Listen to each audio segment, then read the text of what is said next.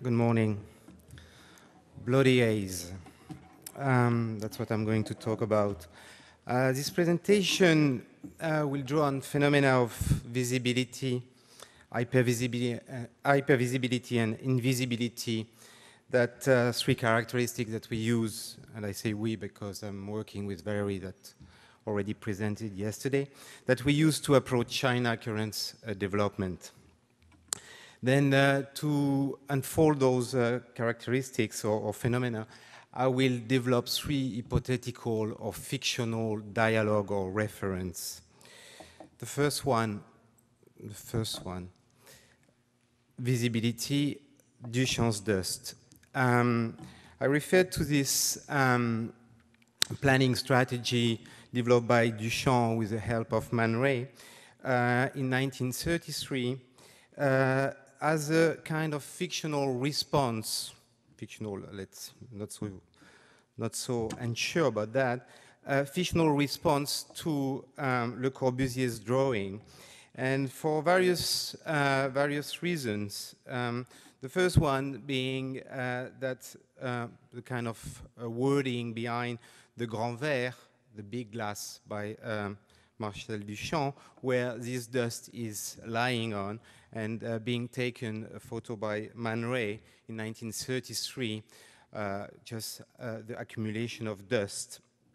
And the Grand Verre, I mean the large glass, using exactly the same letter as the Ville Radieuse, VR, which we can see on the top corner. Then hypothetical response, but that's not the most important thing. What is really important is the differences between one system and the other. A fundamental difference between the Ville Radieuse and the dust breeding can be perceived at a structural level. In Le Corbusier's project, one layer replaces the previous removed layer, whereas in Duchamp's, new layers is superimposed over the underlying one in order to promote entropy as a system and randomness as an organizing principle. That's a starting point we used to unfold the logic of China development in our region, the Pearl River Delta, which I will refer to the PRD. Here is the first image of a long series and long research we have done on the highway, on the system of elevated highway existing in the Pearl River Delta, addressing this reimposed layer proposed by Duchamp in the form of informal economy, not replacing the normal one, but cohabitation between local and global. Here, the bicycle man being kind of relaxed under the highway, and the highway being the global system. I mean, not the opposition, but the juxtaposition between the local and the global. To such a point that, ironically, this lying man under the highway of the Pearl River Delta becoming the iconic image for the first Rotterdam Architecture Biennale to represent or to talk about mobility. Then our approach to this project, kind of regional studies around the highway, first to do maps and to put things in relationship using logic of urban networks as traditional geographers do. And what we did was first to look at the potential of this highway, study this highway, elevated highway, and look at its morphology. And over a year of time, we could see this territory growing, expanding, changing, I mean, non-stop. And at one point, going out of the highway, going under the highway, finding a community of migrant workers enjoying and developing new form of urbanity. And that was the response for the Rotterdam Biennale at that time, developing this logic of the assembly line and the merchandise moving from the factory to the port, directly to the port through the highway on the top, the global network, and underneath the highway, this community that is invisible from Google Earth. Then enjoying a new type of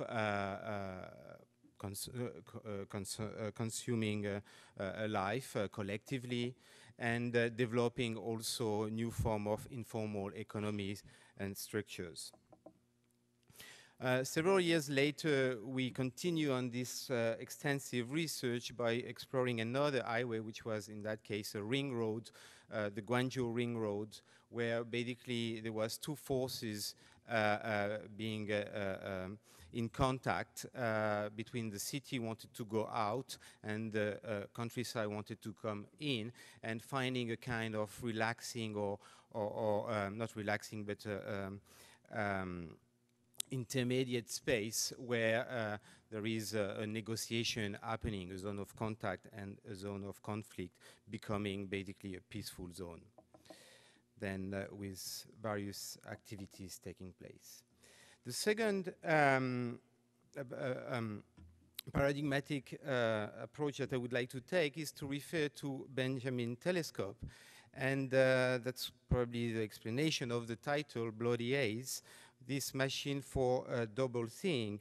And the logic comes from a letter that Benjamin wrote to a friend in 1935, where he was, during the time that he was struggling, you know, to put in order the arcade project, and he wrote to his friend, I could not see through the 19th century logic.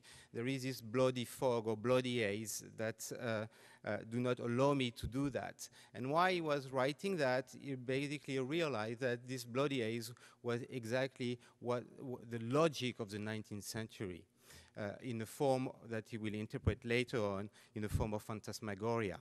The art of making ghosts alive, and also as a form of spectacle.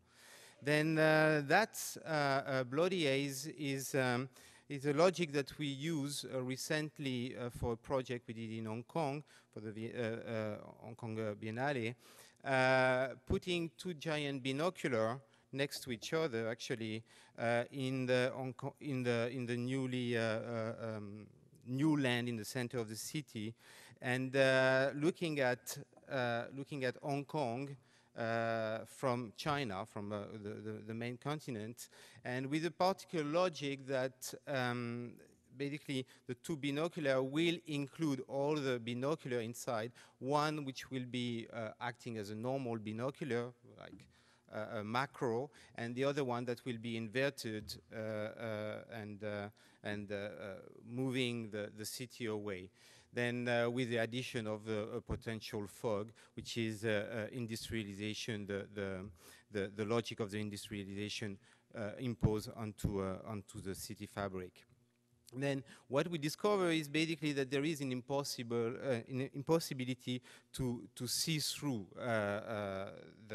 the spectacle that it's offered, which is in that case the skyline being perceived as a kind of stock exchange index for economy in Hong Kong and China. Then move on that. Then also this ability of this impossibility of seeing through the skyline, and with the logic of relationship between China and Hong Kong, means basically happy together but never together. Then that's some details about that. Another logic of the hypervisibility that we develop with this binocular system and this bloody haze from Benjamin is this project called Pixel, a minute area of illumination, which at one point we interpreted as a minute area of illumination, means time and space together. And for that project, Pixel, we imagine a small kind of particle character that will move around China and try to understand various phenomena that emerge at the surface of China by reinterpreting it. And the way we did that in the kind of logic of Calvino logic, this little particle moving from one place to another and building a catalog of peoples, buildings, structure, infrastructure, vehicles, informal economies, and so on, and putting them together, recomposing the space of the Pearl River Delta. And then here some images of that. Then transforming that quickly, again with this logic of hypervisibility, into game book, hide and seek in the Pearl River Delta, looking for Wally in that case, but also looking for informal economies, vehicles, tools, generic peoples, friends, and so on. Word search, that was the occasion of starting to build up fictional stories.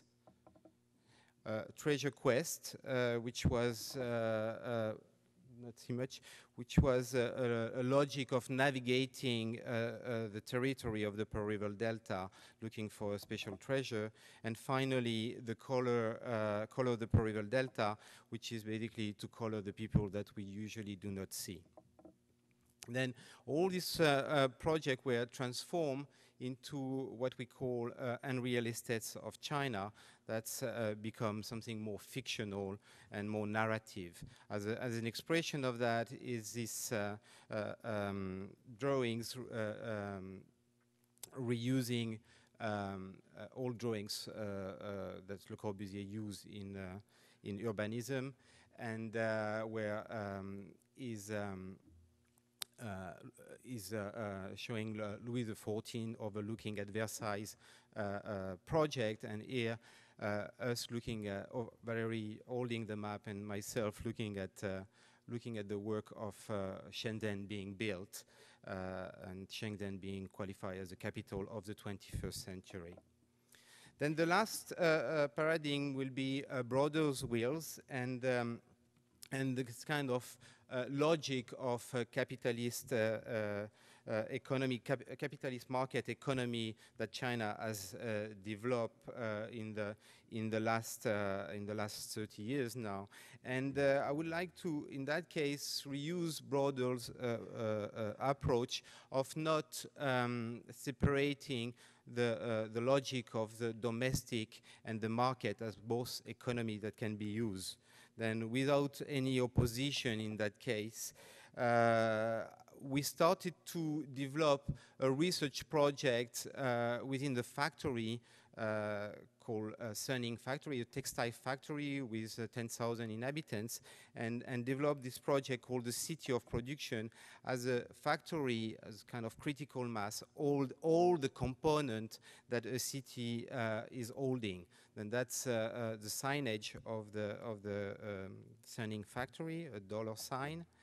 And the logic was first to do an analysis of this production system, then also to look at the social component, to study work, life, and ultimately ecology within the factory, which we did, and turned to be a film, a 52 minutes documentary.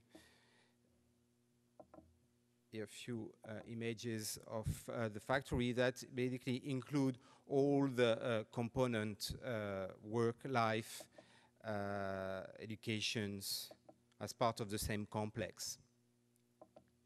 And ecology as it's a highly polluting factory, but that is regenerating all the water that they consume, a very ecologically friendly approach. What we find in this factory is those kind of devices to activate the machine And that was very interesting because there was a turtle and a rabbit. And we turned that immediately as a kind of signage and a possible sign that China could go fast or could go slow as much as they want and readapt. And that's very interesting because that was part of this ongoing project of the City of Production being a possibility of being characterized a kind of developing a positive capitalism. Then for that, we develop an index called the R, the Human Accelerated Region, as an index that will kind of characterize the level of development. Try to finish. Then it's a normal index like we are measuring pH, and the center should be the kind of dynamic equilibrium. And for that, to move on the logic of the R, we develop an harmony, serve as a system to value to promote dynamic equilibrium as an harmonious society. And we develop various banknotes, the harmony, which I'm presenting here quickly, to develop a new value for China. Thank you very much.